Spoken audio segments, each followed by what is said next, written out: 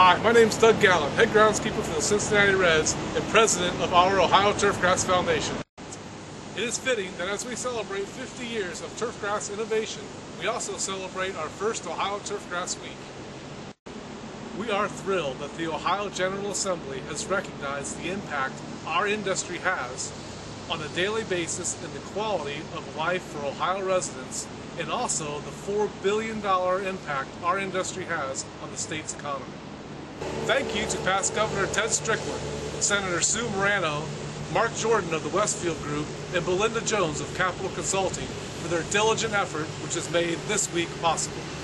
We hope that you have enjoyed the messages from Derek Dorsett of the Blue Jackets, former Buckeye Craig Krenzel, Adam Everett and Brandon Kinke of the Cleveland Indians, the Columbus Crew, the Brazilian Turf Managers, and Dr. Gordon Gee, president of The Ohio State University.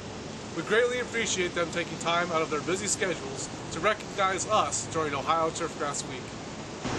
Finally, thank you for your active participation in the Ohio Turfgrass Foundation. Together, we are deeply rooted in tradition and growing towards the future.